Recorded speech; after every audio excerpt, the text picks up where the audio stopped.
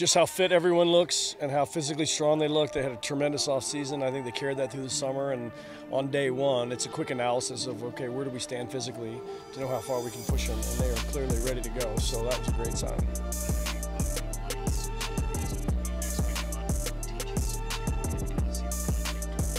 Well, I feel like it's always teaching, right, in college.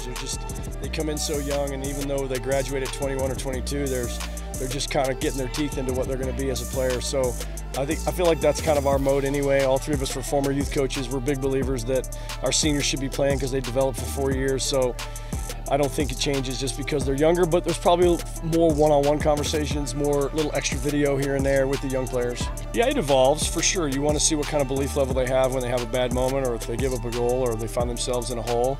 And we haven't experienced that yet, so you got to go through that to get there. I think you also find what kind of spirit they'll have on day 4 of preseason, because of course everyone's excited today. And it's typical Lubbock, right? Rained all day, so we're used to that. But they have great spirit on the front end, and who's grinding on Saturday? And who's got something in the tank next week when we really are pushing them physically and mentally. And so those things have to evolve. Part of it is a rite of passage. Part of it is a maturity, and another part is, do they come together and encourage each other? The ones that are exhausted, can they pick them up and get them to carry through? Because nobody's going to take it easy on you on a Sunday afternoon game in the Big 12.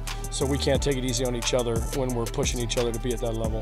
This spring, we lost a lot of seniors last year, so we really, it's kind of like a start over, so it's really good that we got some of our freshmen to come early, so we got to integrate them and get them part of the program and get them caught up so they can help the freshmen now get caught up faster, because these girls already have the experience. I feel like as soon as the coaches get back together, now that we're with the coaches, I feel like it'll come together a lot smoother. We really hit it hard in the summer, so we already have a jump on it. But now that the coach is here, it's all about the perfecting the little details.